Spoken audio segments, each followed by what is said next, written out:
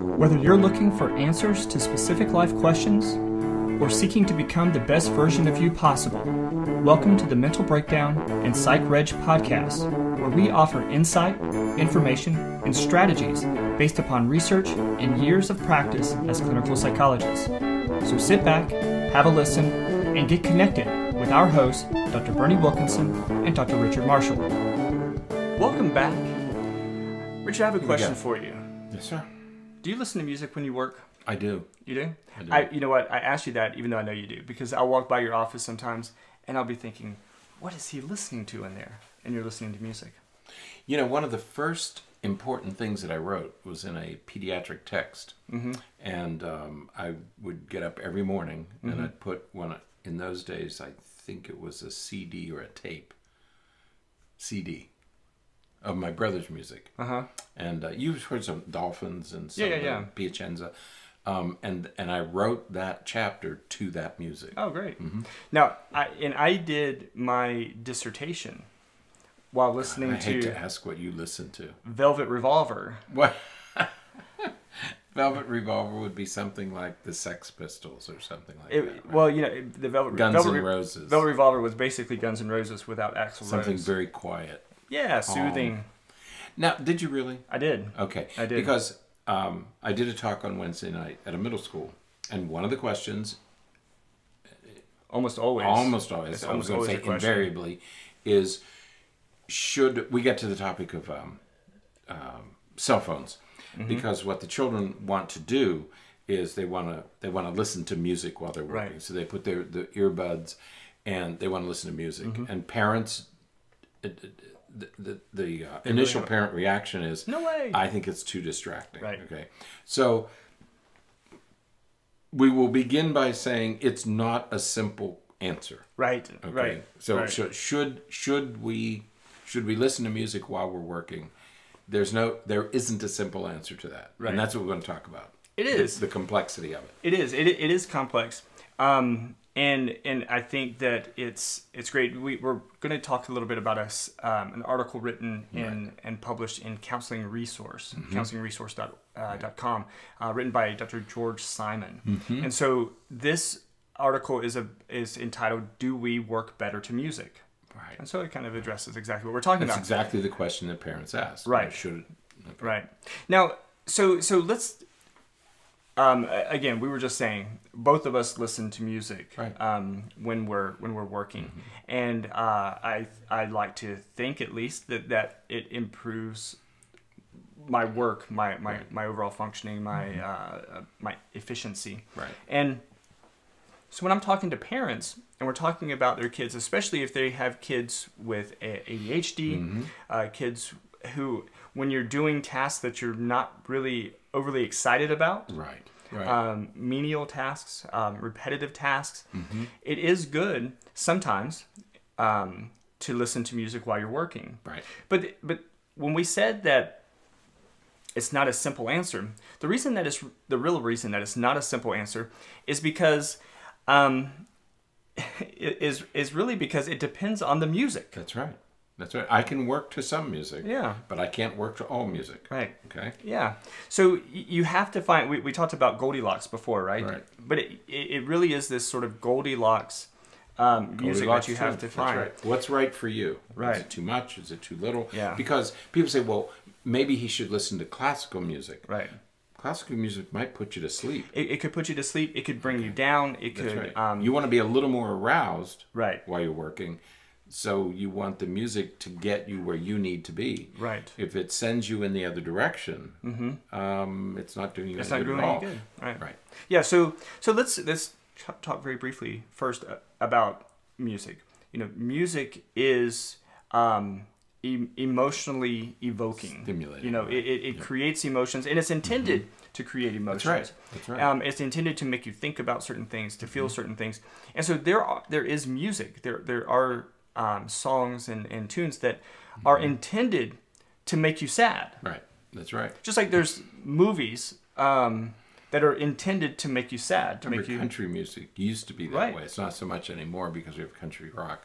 But the old country tunes were always about divorce and death and separation and problems and poverty. it brings you down. Right. And meanwhile, other music is supposed to lift you up and give you energy and keep. What was yours? Mine was Velvet Revolver. That's what I listened to. Lifts you up.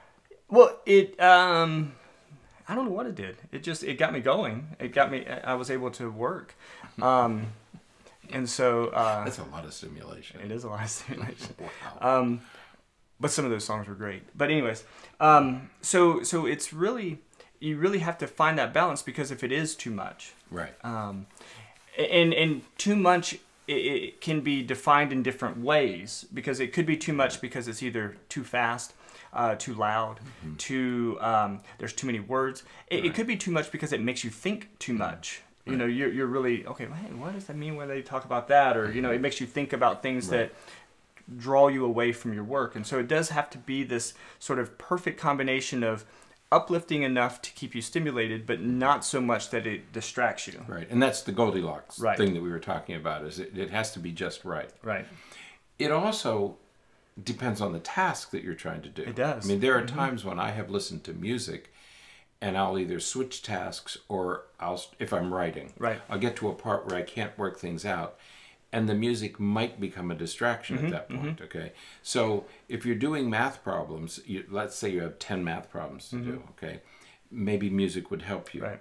Then you move on to biology, or you move on to your spelling lessons, and the music doesn't help you. Right. Okay. So there is also some relationship between the task the child is trying to do.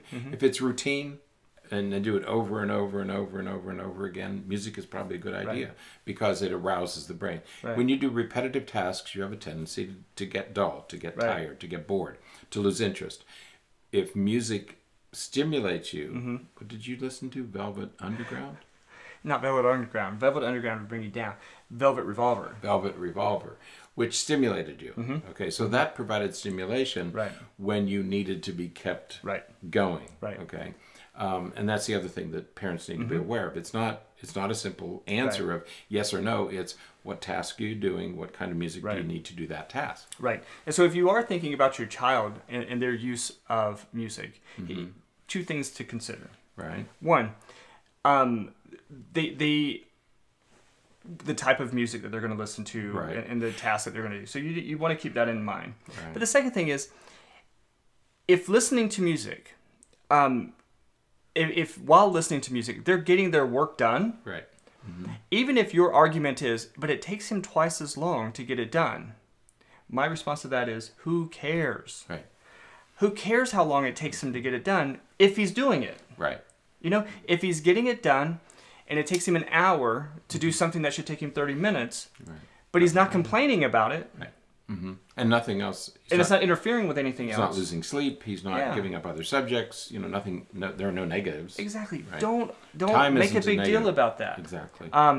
Sure, to you, it would be better to be more efficient and to get it done faster. Right. But the point is that your child is learning a strategy that's going to help him or her maintain the focus that is needed to complete the task. Right. Let it be. Let them do it that way if that's the way they need to do it. Right. Let it be. Yeah. Oh, that could have been a good one to listen to. That could have been yeah. I've done some writing to Beatles music. Yeah. As well. So but one other issue before we leave. They may want to use their cell phone to listen to this music, and that might be a problem because now you have two issues. Right. Are they messing around with the cell phone, or are they really using it to listen to music? You just have to be observant. You have to watch. You have to be aware. And if it looks like the cell phone is becoming a distraction, not the music, but the cell phone, then you have to remove the cell phone, at least during that homework time. Right. Find a different way to play music. Right. You can play it through the computer. You can play it through iTunes or on the computer. There are other devices that they can use. Yeah. They don't buy the argument that it's only on their cell phone. Right. Okay. Don't get drawn into that one. Right. Yeah. There's lots of other ways to get it. So. Right. All right. Oh, we could talk more about that one. We could. Okay. But we need to. We need to move on. We do need to move on. So that's it for today. Thanks for listening. Until next time, stay happy, stay healthy, and forget to be afraid.